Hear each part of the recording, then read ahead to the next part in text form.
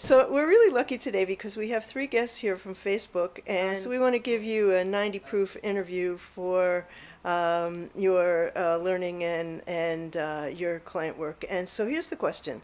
Are we at a point where Facebook can replace websites? Well, it depends.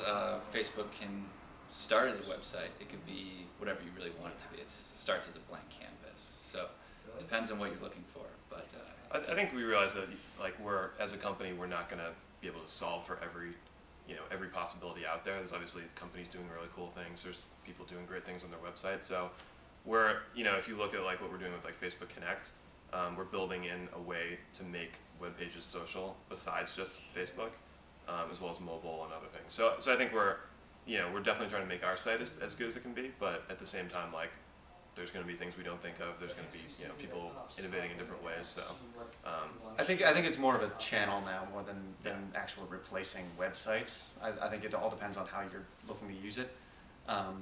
Websites like Best Buy and Amazon and Zappos are using more of like customer service, like use it more to answer questions and interact with their clientele. Others are using it for purely this is where our brand lives, and some websites have totally shut down their websites and made Facebook their brand page. They have shut down websites?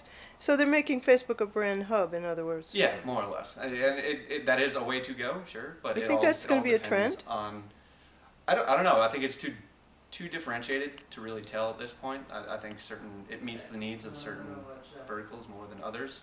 So I think it could be, but I don't think it's not like an exact mold of what everyone needs right now. So I think it's still kind of, I guess, changing as people need it.